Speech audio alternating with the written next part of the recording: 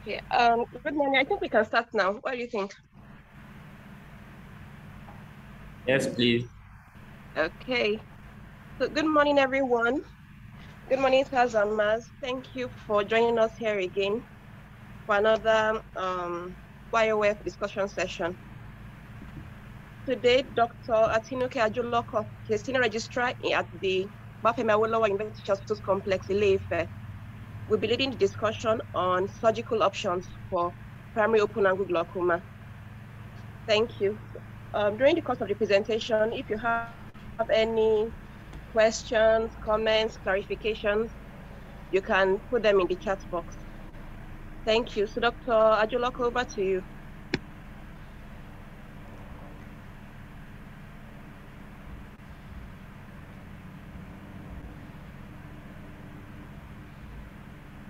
Hello, Dr. Ajuloko. Thank you, Dr. Yedu. Am I audible? Yes, I can hear you. Okay, thank you. I can hear you.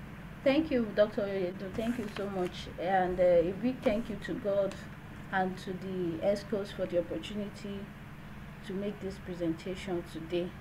I am Atinuike Ajuloko, as introduced by Dr. Yedu, and I will be taking this topic, discuss surgical options for primary open angle glaucoma, using this outline.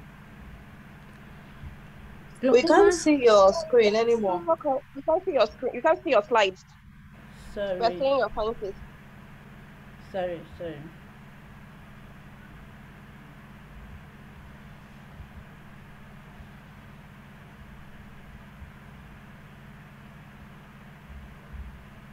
I'm coming. A few minutes.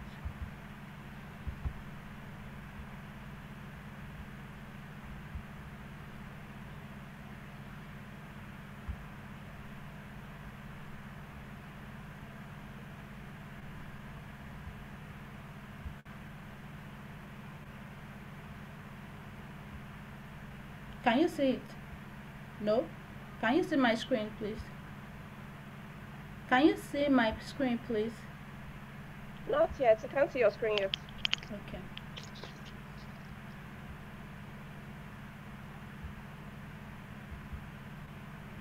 How about now, please? Can you see my screen? Yes, I can see your title page. Thank you. Yes.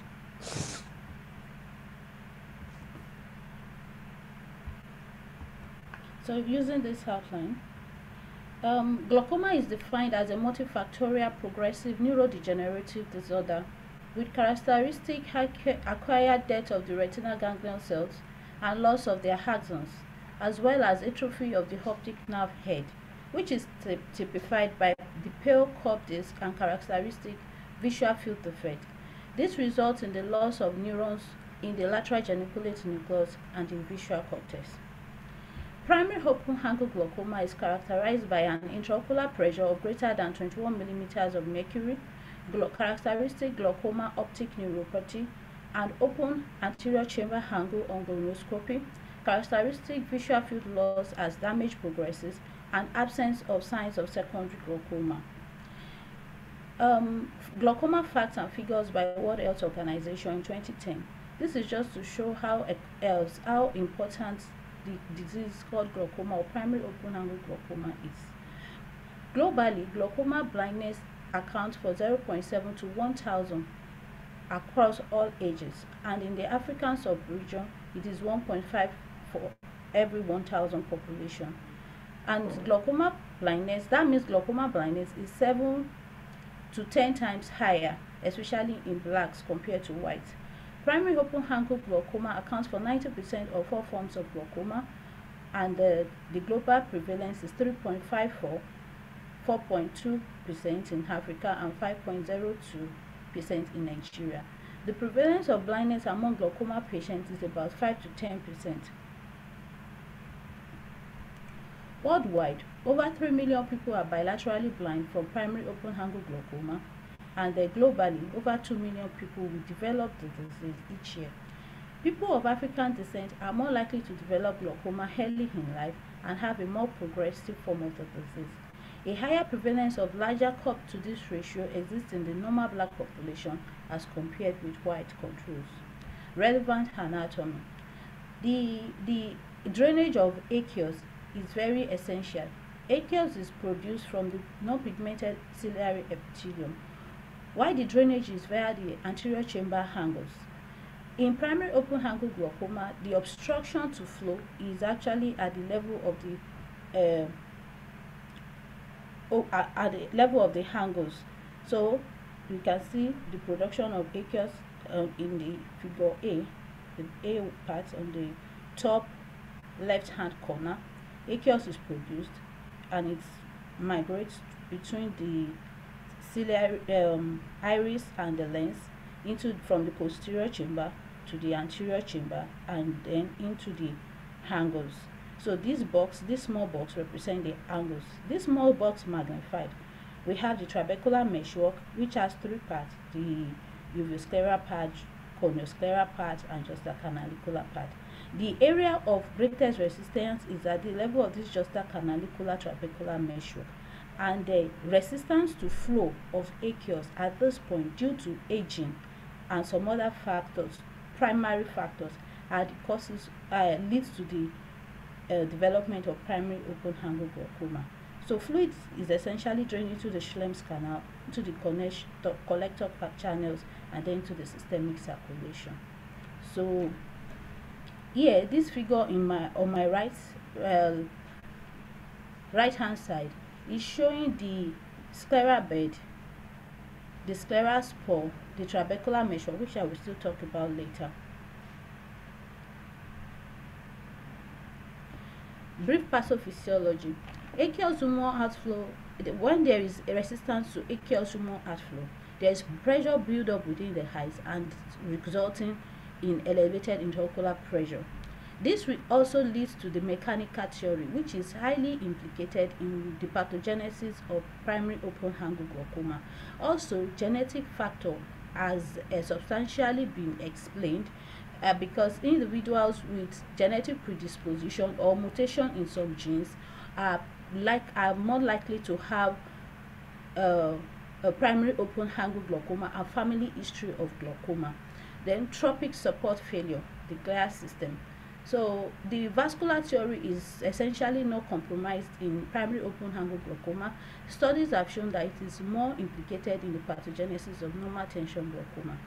The total explanation for the pathophysiology of primary open angle glaucoma is not known, but the known one, all these factors that are explained, have a final common pathway, which is the optic nerve head damage and retinal ganglion cell and axon loss, with resultant visual loss.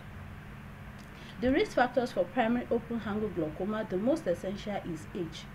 The aging process leads to some structural changes in the outflow channels, especially at the level of the trabecular meshwork, and there is subsequent elevated intraocular pressure, followed by family history, black race, elevated intraocular pressure, gender, male gender, myopia, vascular diseases, hypertension, and some other factors. The symptoms. The primary open angle glaucoma is of insidious onset, is painless and progressive. It is asymptomatic until a significant visual field loss has occurred. The patient may have headache, eyeache, non-specific complaints, and there may be delayed dark adaptation time and frequent changes of presbyopic glasses. On exam, history taking is very essential in this patient. The ocular history, the age of onset, the duration, the characteristics of the visual field loss, any family history is very essential. Then systemic factor: is this patient diabetic? Is this patient hypertensive? Is there history of migraine? Is there history of any systemic abnormalities? Then the family history, I've talked about how important it is. Medication is also important. Is this patient an hypertensive patient on ocular hypertensive drugs? The systemic in examination, the general examination of the patient and systemic examination is also essential. The respiratory system and the cardiovascular system. The respiratory system, especially if you want to give medical drugs, which I'm not talking about today. The cardiovascular system, the pulse rate, the blood pressure, very essential. Eye examination. The visual acuity in primary open angle glaucoma is variable depending on the stage at which the patient presents. If it is at the advanced stage, the vision will be impaired, while if it is at the early stage, the vision may be normal. The anterior segment examination is essential, assessing the ocular surface, cornea. This is very important in order to rule out the differential diagnosis, to rule out any secondary cause of glaucoma, to confirm that it is actually a primary open angle glaucoma, as in making and confirming the diagnosis. So the intraocular pressure check, to know the baseline pressure in order to calculate his target pressure. Then the patient may be advised to do a water drinking test, nocturnal facing. Conioscopy also is essential to confirm the diagnosis of primary open angle glaucoma, in which all the angle structures will be seen to the point of the ciliary body. The optic disc examination in glaucoma is a core examination in making diagnosis of glaucoma. So it is very essential when doing posterior pole examination to pay attention to the scleral rim, the neuroretinal rim, looking out for the easing through, violation of the easing through, because if the disc is large, the cup is large. But if the easing through is preserved, you may sleep. But when the cup is large, the disc is large, easing through is violated, you need to look more. The retinal nerve fiber layer thickness using a green light, parapapillary changes, alpha zone, beta zone, the disc color and vessel, also very essential to confirm whether this is actually a glaucomatous neuropathy or otherwise. The disc size and cup to disc ratio, disc hemorrhages, which is a sign of progression, it could be a sign of an existing disease. Disc hemorrhage is not only seen in normal tension glaucoma, it can also be seen in primary open angle glaucoma, and the cause is actually due to the loss of support. Is due to loss of support, which makes the vessels to be very friable, the small vessels, and so they bleed easily. These anomalies like optic disc speed, choroboma, in order to be sure that we're actually dealing with glaucoma. So this is the first picture here is a picture showing the fundus picture showing loss of neuroretinal rim. You can see that the inferior neuroretinal rim here is thin, so the easing through in this disc is violated. There could also be bearing of the blood vessels. These blood vessels are bared because of loss of the nerve fibers and loss of the support, loss of their support. So the vessels that were initially covered are now very obvious. You can see in this first picture it's just a faint view of the vessel, but in the other picture we can see that there is obvious, the vessel becomes very obvious. That is the bearing of the blood vessel due to loss of support. Then there can also be bionating, and this is like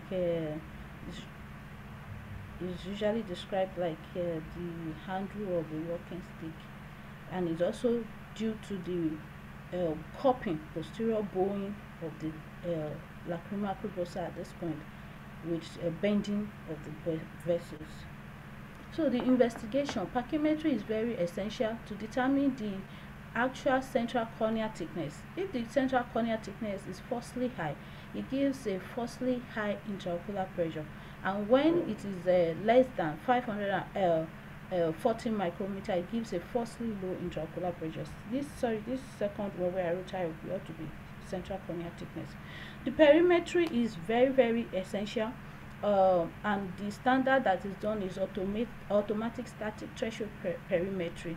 This is the standard where all other ones are compared, and I'll still talk about it as I go on. The optical coherence tomograph assessment is also very essential, looking at the optic nerve head topography, the retinal nerve fiber layer, and the ganglion cell complex analysis, especially to confirm the diagnosis, the cup-disc ratio, to determine the disc damage likelihood scale, whether it is high risk or advanced disease or borderline. And in order for monitoring this optic, this damage likelihood scale is essential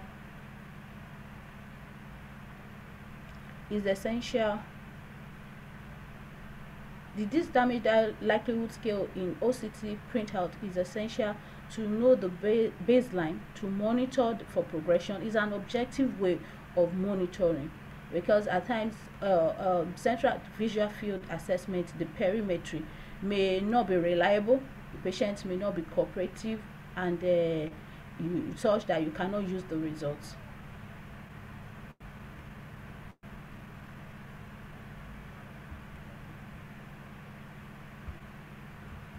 Okay, the perimetry printout may show different these are the characteristic visual field defects seen in glaucoma: nasal step, paracentral scotomas, temporal wedge, altitudinal scotoma, arcuate scotoma, or in advanced cases you may have both superior and inferior hemifield arcuate scotoma, which can give a ring scotoma. So it spares the central 10 degree to fixation in glaucoma is spared. That is the last point that is lost, and eventually if there is blindness, the patient can no longer see, there is total loss of the visual field. The treatment option for primary open angle glaucoma. Generally, the aim of treatment in glaucoma is to prevent blindness and to improve the quality of life. And many studies have shown that it is essential to intervene when the diagnosis of glaucoma is made, either medically, by laser, or surgical, and that intervening reduces the progression of the disease. So the treatment options are medical, laser, and surgical. So today I'll be talking about surgical. And maybe someone can help me at the end of this presentation. In the literature, I found that some people classify laser as surgical, some classified it as a single entity. So I don't really know where to classify laser.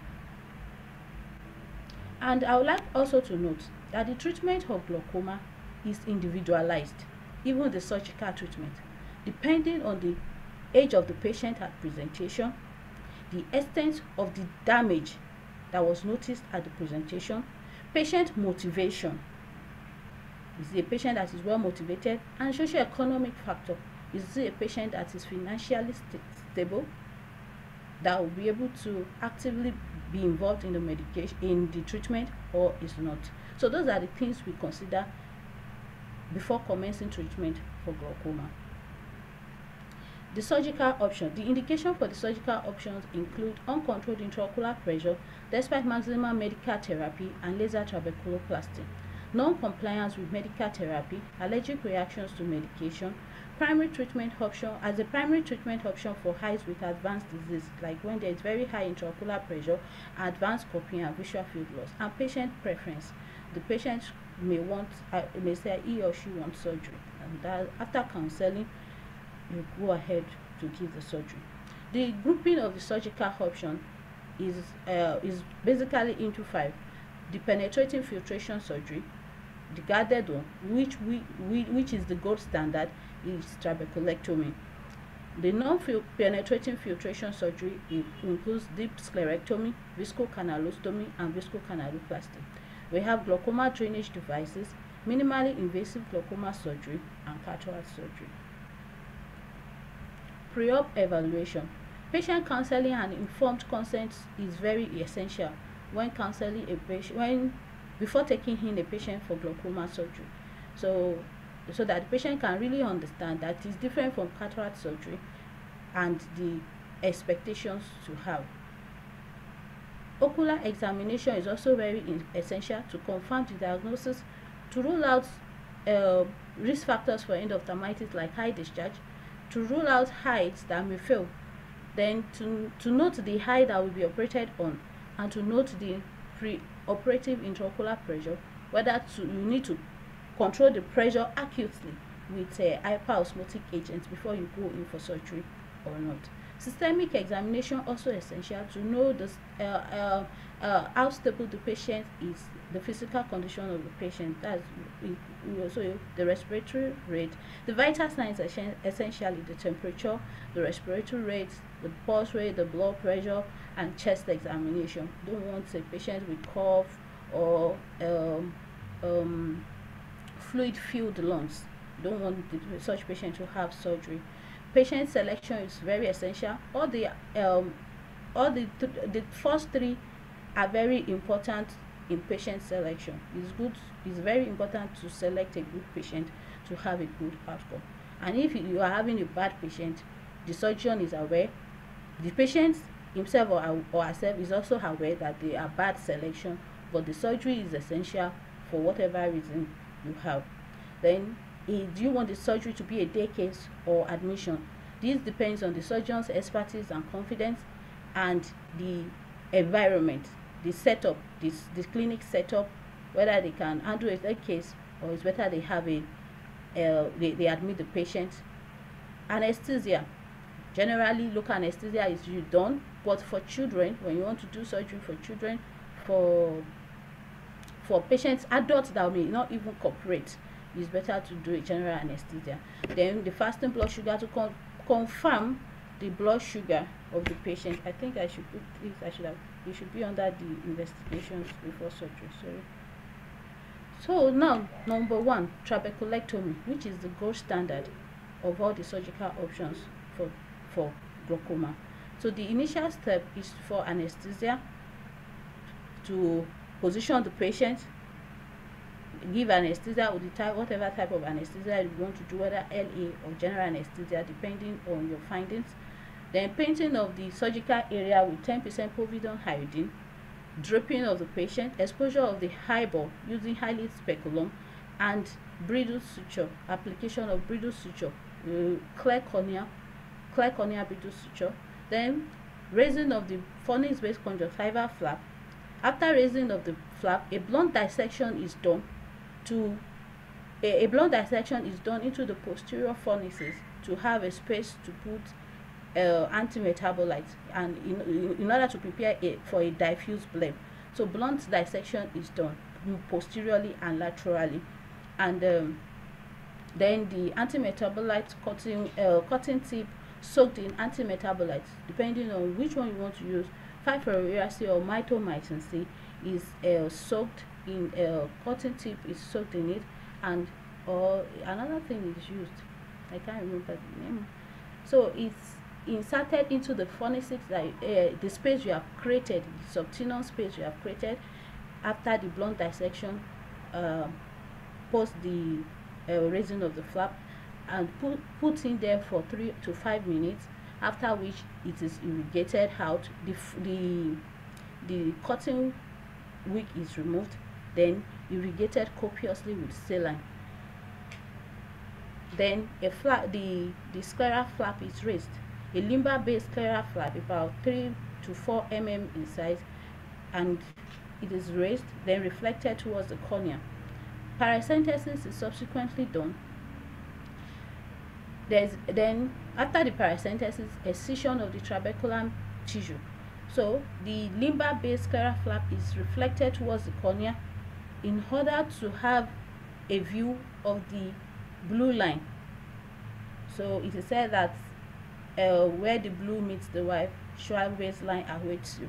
So you reflect the scleral flap until you see the blue line, and when you see the blue line, you make a rectangular excision, a deep block excision of the trabecular tissue at that point. It can either be done with the incision can be done with a blade, but it can be done with a blade, then the scissors can be used to cut it off.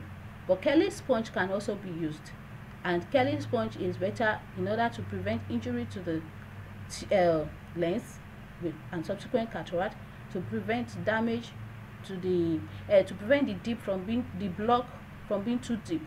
When it is too deep, it extends into the vitreous, and when it gets into the vitreous, you're at risk of failure already from the beginning. So you want to avoid that. So Kelly sponge is preferably used. Peripheral iridectomy is subsequently done. Closure of the flap is done. Subconjunctival closure is also done, and the subconjunctival injection of steroid and antibiotic combination. Then the eye is padded.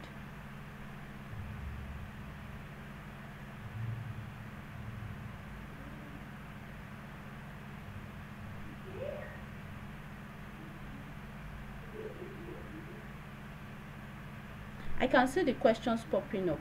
I'll talk about the answers after the presentation. I'm noting them. My slide is on. So this is all I've been trying to talk about. Limber-based conjunctival flap, outline of the superficial scleral flap, then the dissection to excise. This is the dissection for the deep sclerectomy. Then excision of the deep scleral block. So in this case, you can see that knife is used for the excision, then scissors is used for the iridectomy. The peripheral iridectomy, this is a very essential step after excision of the deep block. It is very essential because it will determine whether the trap will fail or not. The iris usually prolapse through after creation of the sclerectomy. So the iridectomy attempt should be made to make an iridectomy that is wider than the limbar fistula, that is the sclerectomy point. It is better that the iridectomy is too wide than if it is too small, because if it is too small, uvea can occlude it. Hemorrhage, there could be hemorrhage, hyphema that will occlude it. Vitreous can occlude it. So it is better to have a wide iridectomy and ensure you see it intra-op before leaving occluding the eye. If not, you keep cutting until you see it. So it's better it is too wide than too small, and that's why it is superior. The upper eyelid would cover, so there is no risk of diplopia. So it's better the iridectomy is wide. The scleral flap closure is usually done with a 10-hole nylon suture. 2 or 3 interrupted suture can be used depending on whether you use a triangular flap or a rectangular flap, and you bury all suture knots. At this point, mattress releasable suture can also be put in order to guide the amount of filtration, to be able to manipulate the intraocular pressure you have. Like a post-op, if it is too low, if the intraocular pressure is too low, you can tighten your suture. If it is too high, if it is too low, you release your suture. If it is too high, you tighten your suture. So this is the conjunctival closure. For this conjunctival closure, it is very, very essential because it determines a lot post-trabeculectomy. So attention, due diligence is very essential during conjunctival closure. This is not the time you are in hurry. This is the time to calm down and do it well. So the closure is done with either interrupted suture, or you do mattress suture on the right, mattress suture on the left. Then it is called purse string suture.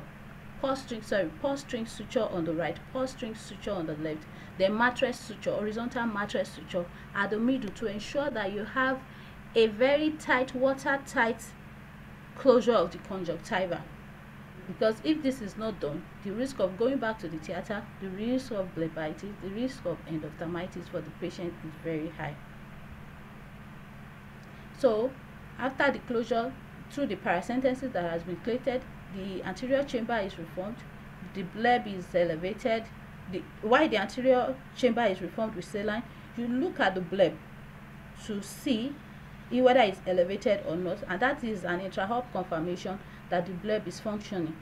So, and you also look for bleb leak, so that intra-op you detect if there's any bleb leak and you repair. The post-op care follow-up is very, very essential in glaucoma, and it should be done closely, because the success of trabeculectomy is 50% the surgery and 50% post-op care. So a patient that will not be able to come for post-op care should not be operated on. And when the surgeon knows that he or she will not be available for post-op care for trabeculectomy, the surgery should not be done. So the aim is to keep aqueous flowing, either through massage, laser suture lysis if you observe that the pressure is still high, or removal of releasable scleral flap suture. So topical steroid is also applied, usually for 6 to 12 weeks, as frequently as possible as the surgeon is comfortable with. So prophylactic topical antibiotics is given, like moxifloxacin, then cycloplegic agents depending on the surgeon, and usually corticotropin 1% BD is given. The use of anti-metabolites. The anti-metabolites is associated with overfiltration and ocular hypotony. Actually, before the use of anti-metabolites, the issue of ocular hypotony was not so high, but with the use of anti-metabolites it became so high. So however, these antimetabolites are essential, especially in horse black, because we have a high risk of trabeculectomy failure. Then when there is previous failed filtration surgery in a phakic glaucoma, secondary glaucoma, however, these are not forms of primary open angle glaucoma. The one that concerns us is, in this presentation, is black with primary open angle glaucoma. It is essential to use antimetabolite intra-op. Now, the complications of trabeculectomy. This complication can either be intra-op and post-operative. The intra-op complication is better avoided, and when it happens, to attend to them. It can be buttonholing of the conjunctiva, intra-op, scleral flap tear, lens injury, hemorrhage, and choroidal effusion. The post-operative complication can either be early or late. Early ones, hypotony. You can have hypotony with flat anterior chamber or deep anterior chamber. You can have elevated intraocular pressure with flat anterior chamber or deep anterior chamber. And you can also have snowhouse phenomenon, which is the wipeout syndrome. The late, there could be thinning and leaking of the bleb, overhanging bleb, bleb-related infection, and cataract. When there is hypotony, is the anterior chamber flat? If it is flat, you think of leak bleb. Is the bleb leaking? You do a CDL test. If the bleb is leaking, I'll talk about the management soon. If the bleb is not leaking, if the CDL is negative and the anterior chamber is flat, the intraocular pressure is also low as less than 5, then you consider overfiltration. Is there choroidal effusion? At this point, this is essential through a direct ophthalmoscope or a slit lamp examination with 78 or 90D lens. And it could also be another form. The post-op, the pressure is low, but the anterior chamber depth is deep. Here, it is mainly caused by overfiltration. Is the intraocular pressure elevated with flat anterior chamber? You think of aqueous misdirection, pupil block, delayed suprachoroidal hemorrhage. You can have deep anterior chamber with an elevated intraocular pressure. Here, you know that the trabeculectomy is failing, and this could either be due to an internal block or episcleral block, episcleral fibrosis. So, for the intra-op complication, to avoid buttonholing of the conjunctiva, you need to avoid the use of tooth forceps on the conjunctiva, avoid using cutting needles, avoid the corneal traction sutures should be placed rather than the superior rectus bridle suture. Then the repair of the conjunctiva, if need be, should be layered. If you need to repair the tenon, then repair the conj over it. Or if you observe, depending on what the surgeon the challenge the surgeon has at hand. So also to avoid antimetabolite over the defect. And if you notice that you have antimetabolite, you put sodium hyaluronate on it. Then if you have conjunctiva buttonhole already, a bandage contact lens, you can use a bandage contact lens post-op, or you use surgical. If you don't, it's better it is identified intra-op so that it is repaired. And if it is not identified intra or post-op, you have to go back to the theater to repair it if the bandage contact lens is not sufficient enough to close it. Then the scleral flap tear. When the scleral is better avoided, but that is mainly by gentle handling of the flap. And while doing the flap dissection, to avoid a thin flap, the flap should be about two-thirds of the scleral thickness. So avoid a thin flap, and when you have the flap, no matter how thick it is, you have to undo it gently, otherwise it will tear. Then avoid cutlery at the edges of the flap so that you won't have traction of the flap. So if scleral flap tear happens, you can get a donor sclera or pericardium to replace or to add to it to ensure that it is the ostium is covered. And then you can also do a limbar hinge of the torn flap. You can hinge it at the limbus with 10-0 suture. And another thing is to go for a new site. Repair the torn one and look for another site. So intra-op, there could be lens injury and vitreous prolapse. This is most common during deep sclerectomy block removal. So that is why it is advised not to have a too deep block. When the block is too deep, it injures the lens and disrupts the vitreous. So during peripheral iridectomy, it's better to constrict the pupil before you also do peripheral iridectomy, because at this point your cut, if you go too deep, you can also cut on the lens capsule. Kelly's, like I said earlier, Kelly's sponge should be used instead of Banner scissors during the deep sclerectomy. While when you want to do paracentesis, it's better to go obliquely, to go at the plane of the iris, so that you don't go down. When you go down, you may injure the iris and the lens posterior to it, and you don't go too far inside, you can injure the lens capsule. So, and the treatment, if you have vitreous already, it's better to do a sponge vitrectomy and a tighter flap closure. When there is hyphema, identify the predisposing condition, whether pre-op, maybe the patient has is on blood thinners. It's better to discontinue it for a while, like aspirin to discontinue, or other clopidogrel. So in that case, you need to communicate with the physician that prescribed those anticoagulant medication and stop, so that there won't be unnecessary hyphema intra-op. And when you have it intra-op, it could be due to damage to the iris, and at that point you need to be very careful. So you irrigate with copious saline, and you may need to give epinephrine to constrict the bleeding vessel. And if you observe suprachoroidal hemorrhage, actually the intraocular pressure pre-op should have been considered. However, if the intraocular pressure was considered and with sudden decompression intra-op, the pressure still became very low, and suprachoroidal hemorrhage is observed, and this is when there is loss of the red reflex intra-op. So it's better to do a loss of red reflex and immediate shallowing of the hasty. It's better to immediately stop the surgery, close the eye, and if possible, do a posterior sclerotomy, or defer the surgery to a later date and monitor the patient clinically. Conjunctiva, when there's conjunctival bleb leak, you reduce the steroid, apply a pressure patch, the enlarged diameter contact lens can be used, fibrin glue, or surgical repair if all this medical or conservative management fails. So if the anterior chamber is flat, you reform the anterior chamber using visco or hair or saline. If overfiltration is observed by having the CDL is negative, the pressure is low, less than 5, but the anterior chamber is shallow, or it may even be deep. So in that case, you reduce the steroid, you put pressure pads, cycloplegic agent is advised, large diameter contact lens, or surgical repair. I'll talk about it soon.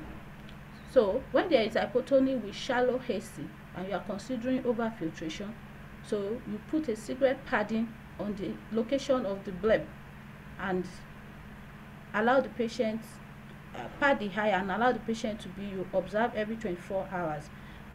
The anterior chamber will become deeper. When there is choroidal hair fission, this is on fundoscopy you could easily see visible aura. The aura serrata is not easily visible, but when you see it readily on direct, even on direct fundoscopy, you know that, and there is choroidal effusion, and you see this fundoscopic feature, you know that this is choroidal effusion. It should resolve spontaneously, and if you notice that there is inflammation, you give oral steroid. So if there is prolonged hypotony with this choroidal effusion for over 4 weeks, and on ultrasound the kissing choroid is persistent, and you are noticing a conio-lenticular touch, that is a shallow AC, it's better to drain the choroidal effusion by doing a sclerotomy. Now, if there is hypotony with a deep anterior chamber, you do and it's you after doing cigarette padding and everything, and it's still that way, you consider persistent hypotony, and this can result in hypotony maculopathy. So immediate treatment is essential, otherwise there's going to be irreversible vision loss. So you reform the bleb by injecting autologous blood into the bleb. This will cause fibrosis of the bleb to reduce the filtration. So bleb compression suture can be applied. Then surgically, the ostium that was created, the scleral flap on it may need to be tightened, so to reduce the flow of aqueous. When there is elevated intraocular pressure with shallow anterior chamber, this shallow anterior chamber needs to be assessed. Is the anterior chamber evenly shallow, or axially shallow, or peripherally shallow? So when there is aqueous misdirection, that is malignant glaucoma, the peripheral and axial anterior chamber are shallow. When there is pupil block, only the periphery is shallow.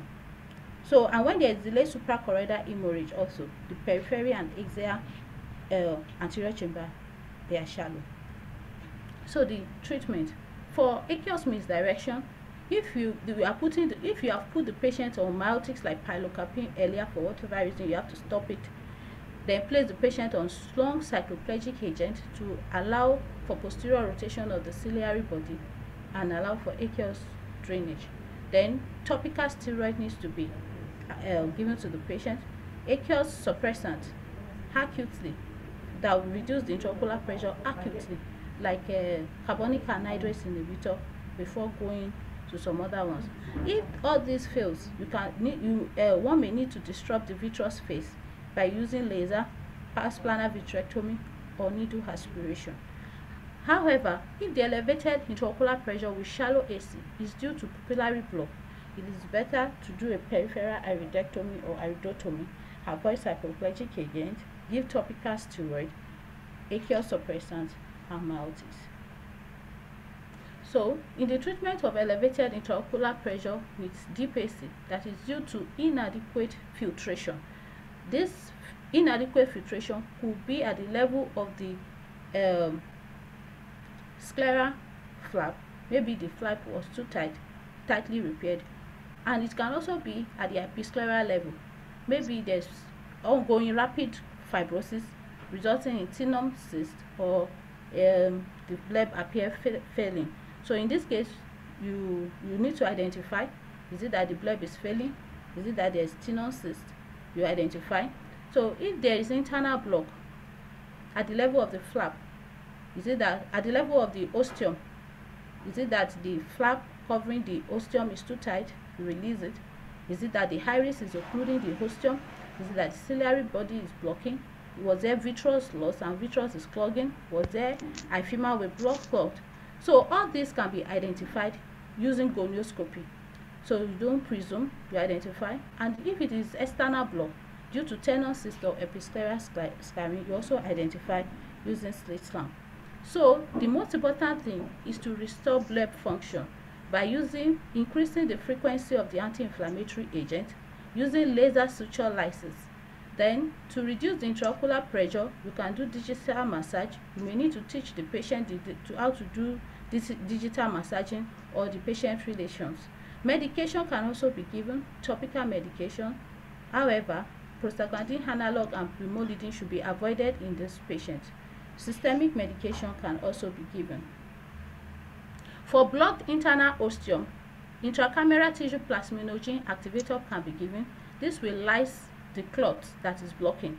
And laser therapy can also be given. This will lyse the iris or vitreous that is blocking. And you may also need to revise the bleb. If it is due to episcleral scarring, you may need to excise or incise the scar tissue by separating the conjunctiva from the sclera using a spatula, or you do needling with 5-fluorouracil or mitomycin C. So to needle, we produce, the aim of needling is to produce a more diffuse and better functioning bleb. So it's either done at the sling slam or intra-op. This depends on the surgeon expertise, the patient cooperative, and the environment. So informed consent is obtained. Antibiotic drops, you clean the patient, position the patient, then so you advance the bleb with a twisting motion using a spatula. So, and however, while you are doing this, avoid buttonhole. So after this, mitomycin C or 5-fluorouracil is injected 5 to 10 millimeters away from the bleb, that is about 180 degrees away from the bleb. So this is a picture showing how needling is done. This is a blunt spatula and a smooth motion back and forth to separate the conch from the sclera. So this is it. So however, when blebling is done, there could be resultant hypotony resulting from conjunctival buttonhole or aggressive needling. There could be phlebitis, endophthalmitis. So in this case, if all these risk factors are borne in mind, it's better to do needling in the theater and observe all the aseptic procedures. The antimetabolites that are used also have their own side effect: local irritation, epiphora, allergy, keratoconjunctivitis. And whether to use mitomycin C or 5-fluorouracil, several studies have shown that the results from both are comparable in terms of intraocular pressure reduction and bleb appearance. And mitomycin C has a success rate of 68.4%, and while 5-fluorouracil has a success rate of 77.8%. So this is an algorithm showing everything I've been talking about trabeculectomy and the complications that can arise, how to identify it, and how to treat it. Other early complications, late complications. These are the late complications: thinning and leaking of bleb, lagged overhanging bleb, bleb-related infection, and cataract. This number 2 surgical option in the management of primary open angle glaucoma is canaloplasty. Canaloplasty, the management is directed at the Schlemm's canal. This is to reestablish flow from anterior chamber to the restored canal of Schlemm. And this one achieves physiologic control of intraocular pressure without requiring a bleb. It is a non-penetrating procedure with 360 cannulation and vasodilatation of Schlemm's canal, viscodilatation of Schlemm's canal, and circumferential suture tensioning of the trabecular meshwork can also be done. So this is deep sclerectomy. At this point, peritomy is done, sclera flap is raised, and another inner flap is raised, and you can see at this point you can see the uvea. You can see the trabecular meshwork becomes obvious. So excision of this trabecular meshwork is done, and this exposes the posterior Schlemm's canal. So after this has been done, the picture below, viscocanalostomy. So this is an instrument, a blunt round instrument that is inserted into the Schlemm's canal. It's going into the Schlemm's canal. It's this is a visco cannula. This is a visco cannula, and visco is injected into the Schlemm's canal on both sides in order to dilate the Schlemm's canal. So a stent can also be put 360 degree to stent the Schlemm's canal. The viscocanaloplasty dilates the canal, and this may increase permeability of the trabecular meshwork also. it dilates the ostia of the collector channel. In this case, the suture that is used is the 9-hole polypropylene suture. So it maintains the Schlemm's canal opening to avoid fluid, to allow fluid to flow circumferentially, and it places tension on the trabecular measure. So this mechanic, this is just like using pilocarpine. So it places tension on the canal. It open it up and allow fluid to drain. So preoperatively, this is an ultrasound image. It's looking like an ultrasound image. So this is preoperatively. The Schlemm's canal is not obvious at the angle. This is the angle. This is the iris. This is the cornea. This is the angle. This is Schlemm's canal. Nothing is obvious. But after viscocanalostomy, the Schlemm's canal became obvious. This is the post-op ultrasound image, and this shows the Schlemm's canal and connector channel. So microcatheter can also be used during canaloplasty. In this case, a flexible microcatheter with lighted beacon tip is used, and the viscoelastic is injected to dilate the entire 360. I've explained this earlier. So the advantages of canaloplasty. Data from multicenter clinical trial with 3-year follow-up showed that intraocular pressure reduction of 35 to 41% is achieved, and there is low post-operative complication rate, no late hypotony or other late complication associated with the penetrating trabeculectomy. Surgical option 3, glaucoma drainage devices, GDD. Indications. They are indicated in neovascular glaucoma and all these areas. However, we are interested in open angle glaucoma. When open angle glaucoma is done, when the patient has primary open angle glaucoma, has done trabeculectomy, and if trabeculectomy fails, then glaucoma drainage device will be the next option to consider. So what are these devices? Examples: we have open tube drainage devices. Examples are Marvet implant, Morteno implant, Shocket tube implant. And we have flow restricted or valved devices. This includes Ahmed valve, Kupin implant. Others: high stent, express device, Salt Gold, Optimed, Susana glaucoma implant. So the Barvet, this is a description of a Barvet valve. Is a non-valve agent. I don't want to go through this because of time. But in placing a valve, periotomy is done superiorly.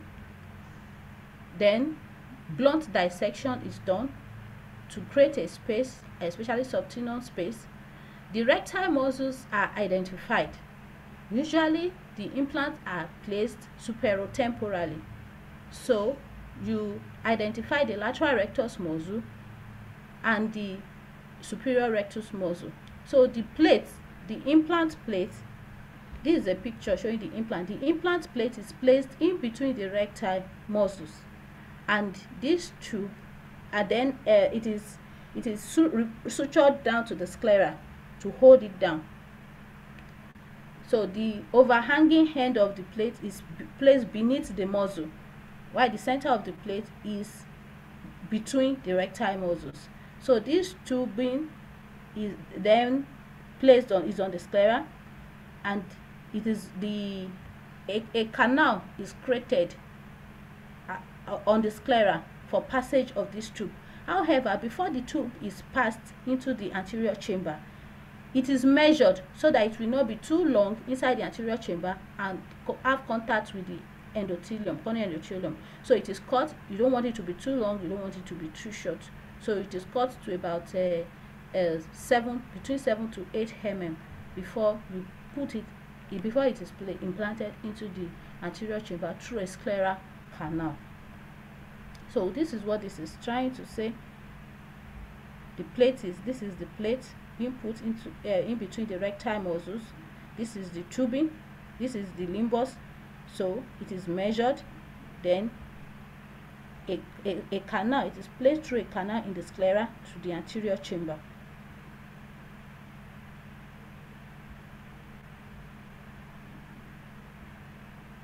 So after the placement of the tube into the anterior chamber, considering having a good length of it in the AC, the sclera is repaired on the tube to ensure it is held in place, and the conjunctiva over it is also repaired.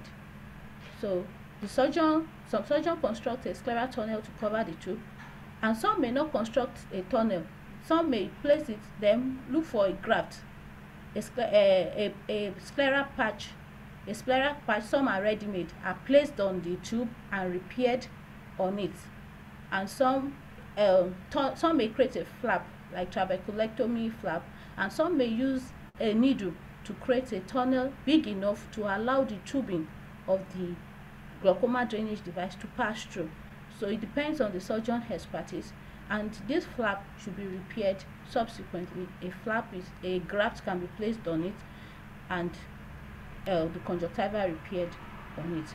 Usually the tube is covered with some sterile biodegradable tissue such as donor sclera, pericardium, or dura, all of which seem to be equally efficacious.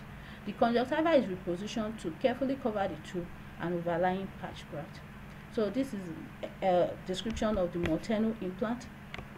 So this is the Morteno implant. It is wider than the hammered valve. The plate is wider than the hammered valve.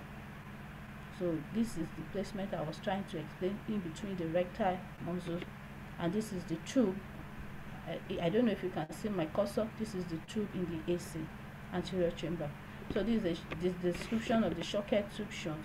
This is the description of the hammered glaucoma valve implant.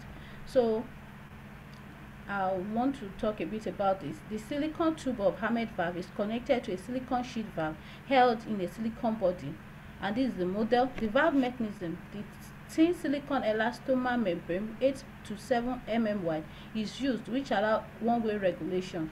So inlet cross-section is wider than the house length, so small pressure differential between the anterior chamber and the subconjunctival space allows the valve to function. So it is pressure. This is a valve device, so the opening or closing of the valve is dependent on a pressure gradient between the anterior chamber and subconjunctival space. When the pressure in the anterior chamber is high, it will open up the valve and it will drain. When the pressure is low, the valve is closed. So the principle of the hammered valve is said to be explained by the Venturi effect in the Bernoulli equation principle. This just describes the effects of constricting flow of fluid. When you constrict the flow of fluid and you release it, there is a subsequent increase in velocity of flow of fluid and subsequent reduction in pressure. So that's the principle on which it is based. This is the hammered valve. The other valve, the plates are bigger, like I said, but for the hammered valve, the plate is smaller, such that it can just be placed between the lateral rectus and the superior recti muscle. But for the Morteno, the plate is wide. It has to be tucked in under the recti muscles. And this is the tube. This is the cutting bevel up inside the anterior chamber. So the grouping is also a valve implant. Now, complications of glaucoma drainage devices. Intra-op, there could be bleeding. There could be misdirection of the silicone into the posterior chamber in the presence of peripheral anterior Atinuike, and there could be flat anterior chamber if both sides is large. The glaucoma drainage device the tubing can be placed in the anterior chamber directly, and it can also be placed through the pars plana to the anterior chamber.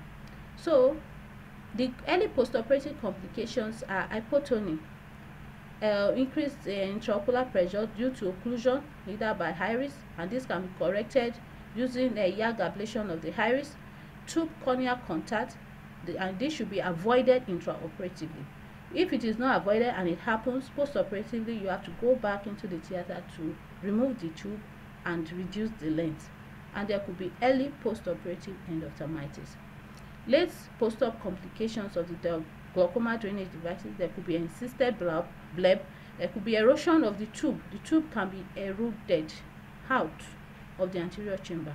There could be plate migration, there could be limitation of high movement because the rectal muscles are affected, are touched intra-op. So there could be inflammation of those muscles, but subsequently with use of topical steroid and with time it resolves and it will reduce.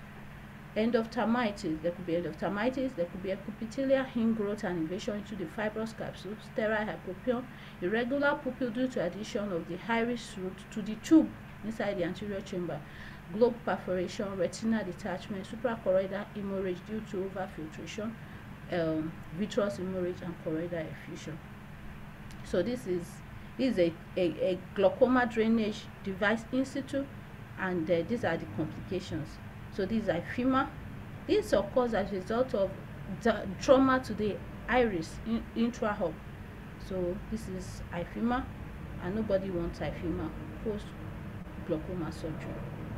So this is hypotony. This is a picture showing a patient with hypotony post GDD. And there could be inflammation with fibrin subsequently after the iphema. You can see the uveal tissue is inside the tube in the third picture.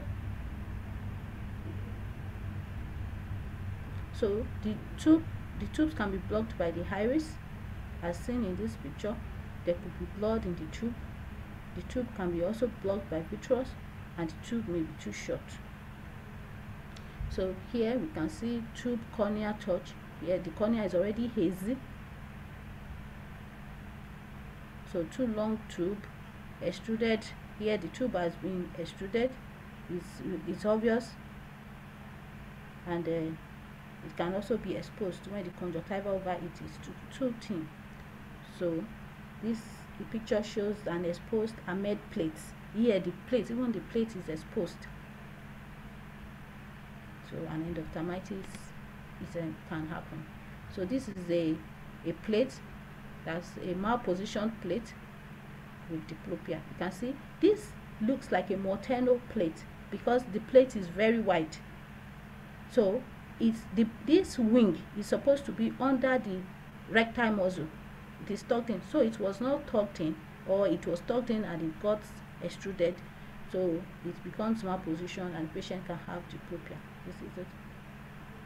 Surgical option, the minimally invasive glaucoma surgery. This is the number 4, and it is indicated in cases of mild to moderate glaucoma, severe or refractory glaucoma, coexisting cataract and glaucoma, and also as a first-line treatment of primary open angle glaucoma. So the factors that determine it, the severity of glaucoma, target IOP. So the approach, minimally invasive glaucoma surgery actually basically approaches the anterior chamber angle, maximizing the anatomy and physiologic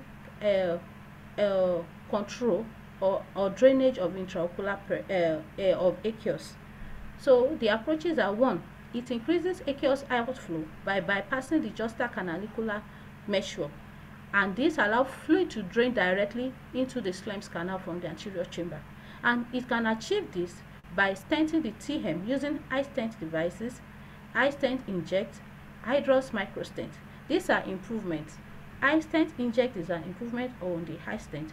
Hydros microstent is an improvement over iStent inject. This aqueous outflow can also be achieved by excision of the TM. This is achieved by using the Kahook dual plate goniotomy, trabectomy, goniotomy assisted transluminal trabeculotomy, and then you can also dilate the Schlemm's canal using HAP internal canaloplasty. Then the approach number 2 is by increasing aqueous outflow via the suprachoroidal pathway using the suprachoroidal shunt, the CYPAS, and the iStent supra. So a subconjunctival drainage pathway can also be achieved by using the Zengel devices. It can also be achieved by reducing aqueous production from the ciliary body, either by using endocyclophotocoagulation, micropulse laser cyclophotocoagulation, or cyclophotocoagulation plus.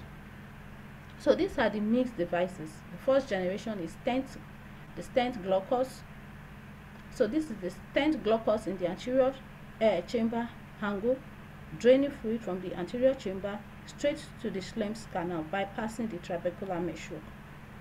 So this is iStent inject, a second generation, an improvement over the first generation.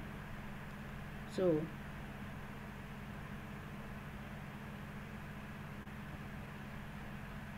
I don't want to, for time constraints, I'm trying to. So this is hydrous implants. These are longer.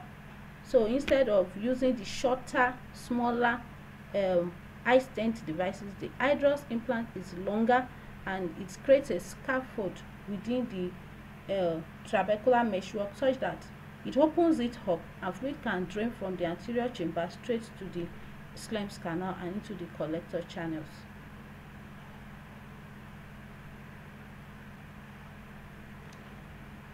So the second mechanism of mixed devices is the trabecular meshwork bypass by tissue excision. So in this case, we have the Kahoot dual blade goniotomy. So here the preoperative pilocarpine can be used in patients undergoing the procedure, but without fecal emulsification, because it's usually a combined sub-procedure with cataract surgery. But if the patient is not having cataract surgery, pilocarpine can be instilled, and the patient head is tilted approximately 30 to 45 degrees away from the surgeon, and the microscope is tilted 45 degrees towards the surgeon. Paracentesis is done. A temporal clear corneal incision of at least 1.5 mm is created. Viscoelastic is infused into the AC to deepen the nasal angle and to push the endothelium away from the operating area. Then a direct gonioprism is placed on the cornea. So the device is inserted through the corneal incision sideways, and the sharp tip of the blade is inserted through the trabecular meshwork and into the Schlemm's canal. So the blade has two ends. It's a double-ended blade.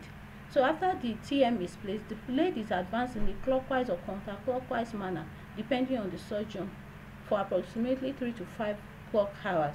So as the device is advanced, the ramp gently stretches the TM, while the dual blade creates parallel incision to generate a strip of the TM. And once the trabecular meshwork is stripped off, the Schlemm's canal becomes obvious, and this is evidenced by bleeding from that area. So by when this is achieved, it shows that the anterior chamber, the air is directly is direct with the Schlemm's canal, and aqueous can flow directly into the Schlemm's canal. So a large strip of trabecular meshwork can be removed with the intraocular forceps, and small strips of trabecular meshwork left in place. So another method is the trabectome. This works by removing a strip of trabecular meshwork and the inner wall of the Schlemm's canal. So in Kahoot dual blade, just the trabecular meshwork is removed, but in trabectome, the trabecular meshwork and the inner wall of the Schlemm's canal is removed, such that there is even direct access to the collector channels. So the device consists of a single-use disposable handpiece that performs as electrocautery, irrigation, and aspiration. So it's like using cautery to disrupt the trabecular mesh, the angle structures, and expose the Schlemm's canal, the connector channels straight up. So the gonioscopy assisted transluminal trabeculotomy now is a form of trabeculotomy with eye tract microcatheter or sutures. Here, paracentesis is also done, clear corneal incision is made, and gonioscopy lens placed on the cornea. So a goniotomy is made in the nasal trabecular meshwork, which serves as the entry point for the eye tract microcatheter, as seen in this picture. Paracentesis is done, and this is the eye tract microcatheter. The microcatheter has an illuminated distal tip to allow for visualization during advancement of the catheter through the Schlemm's canal. So the microsurgical forceps are used to advance the microcatheter into the Schlemm's canal circumferentially. The distal end of the catheter is grabbed, and the proximal end is retracted out of the eye. So this shears the trabecular meshwork to create a 360-degree trabeculotomy. So trap 360 is also another device that can be used. So we have the HAB internal canaloplasty. Here the canaloplasty is the angle surgery is performed from inside, from the angles, using a gonio device, a gonio lens. So it uses an high track microcatheter to open the Schlemm's canal. So a clear corneal incision is also made. The microcatheter is inserted then through a small opening in the trabecular measure into the Schlemm's canal. So aqueous, to enhance aqueous outflow through the suprachoroidal space, this is another mechanism the minimally invasive glaucoma surgery uses, and the devices are the high-stent supra and side-pass microstent. You can see in this picture that this is the device G3 stent. It is implanted here between at the level of the ciliary body. It is implanted to drain fluid straight up from the aqueous, from the anterior chamber to the suprachoroidal space. So there's no manipulation of the conjunctiva or sclera here. So the stent is positioned on a guide wire which is passed across the anterior chamber and used to bluntly dissect the ciliary body from the scleral spur. So it creates something like a cyclodialysis, then into the suprachoroidal space. It's not stopping there. The device goes from the ciliary body, and the scleral spur to the suprachoroidal space. So this is the device again in the AC between the scleral spur and the ciliary body into the suprachoroidal space. This is how it will look. So the side-pass microstent received approval from the FDA in July 2006 for use in conjunction with cataract surgery, but the device was withdrawn from the market in August 2018 based on results of 5-year COMPASS XT trial, which demonstrated a significant decrease in corneal endothelial cell count in patients undergoing side-pass. So another mechanism is shunting aqueous outflow into the subconjunctival space. Here, Zen glaucoma treatment system is used. It decreases IOP, intraocular pressure, by creating a permanent drainage shunt from the anterior chamber to the subconjunctival space through a scleral channel. So the device is loaded in a single-use sterile injector, which is used to implant the stent through the TM across the sclera. So this is the Zengel device. This is the device. It preloaded and inserted. Preloaded and inserted through the sclera to the subconjunctival space directly from the anterior chamber angle. So the intended area of placement in the supero-nasal quadrant, which is 3 mm from the nimbus, is marked. So mitomycin C or 5-fluorouracil is injected and massaged over the area. So some can just put a cotton tip soaked in it, in mitomycin C over the area. So a small self-sealing clear corneal incision is made inferotemporally. So, and the visco is used. The injector tip is placed through the corneal incision, directed through the main incision and across the anterior chamber towards the superonasal quadrant. Here, this is the injector. That's the preloaded implant. So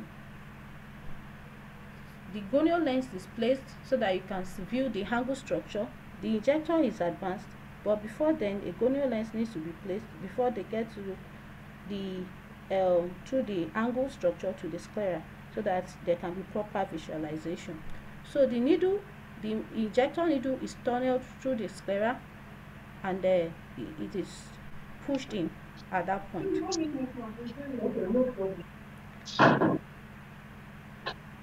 So we have the express mini shunt, in-focus micro shunt, and then another mechanism is to reduce aqueous production by ciliary body ablation. In this case, the destruction, the aqueous is produced by the ciliary body, so there is destruction of the ciliary body epithelium to reduce aqueous production. So this is the procedure. The approach, it can be limber and it can be past planar approach. So we have the endocyclo photocoagulation plus.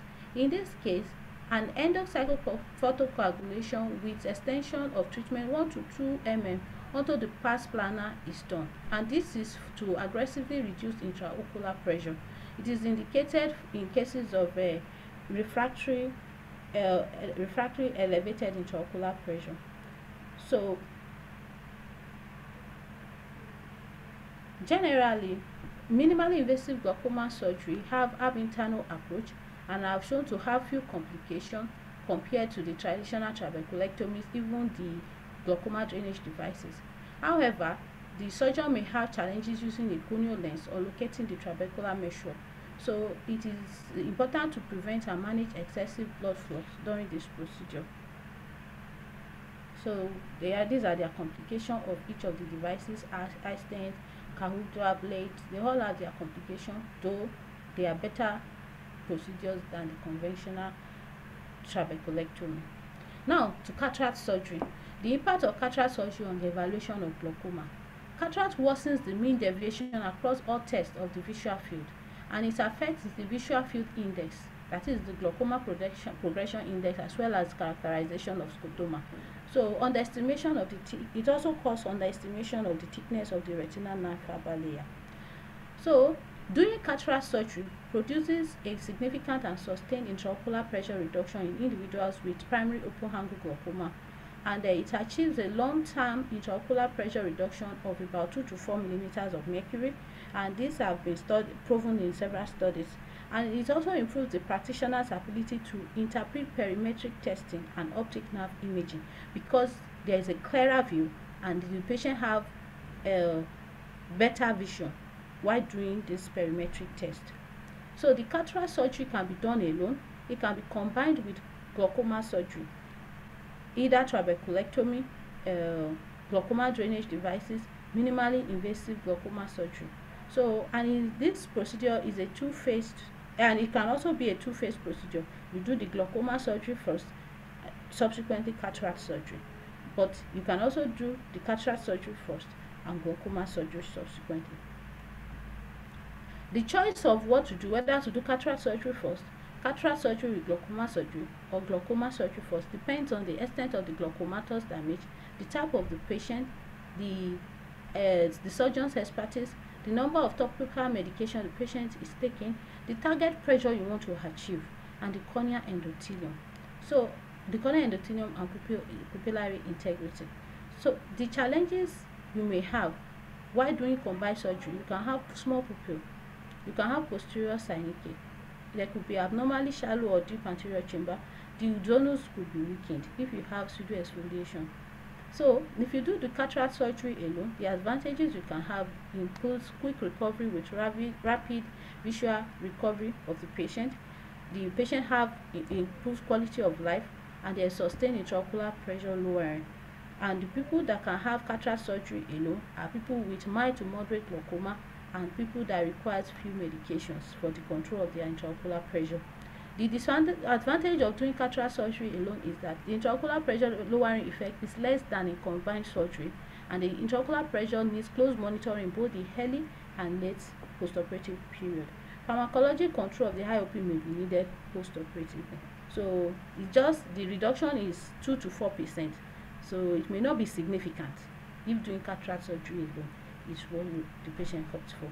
So combined surgery are indicated when there is cataract and medically uncontrolled glaucoma, the need for early treatment of the glaucoma, like in advanced cases, and there is also significant cataract. So the advantages is that it minimizes anesthetic risk by combining two procedures in one. It's convenient for the patient with one trip to the operating room rather than two. It's cost saving. There is opportunity to improve vision and also to reduce intraocular pressure at the same time. However, if you do combined surgery, you may not be able to achieve effective intraocular pressure in the long term, and there may be increased risk of complication of two procedures. If one procedure is done, the complication is lesser than when you have done two procedures. Then there's slower visual recovery than when cataract surgery alone is done. In conclusion, the surgical management of primary open angle glaucoma is diverse and can be offered to eligible patients. The goal is to increase efficacy, to achieve lower pressure in patients who have more advanced disease and higher pressure. So trabeculectomy, glaucoma drainage devices, and minimally invasive glaucoma surgeries are doable, they are affordable, and they are effective depending on the patient upon which it is done. Thank you for listening, and these are my references.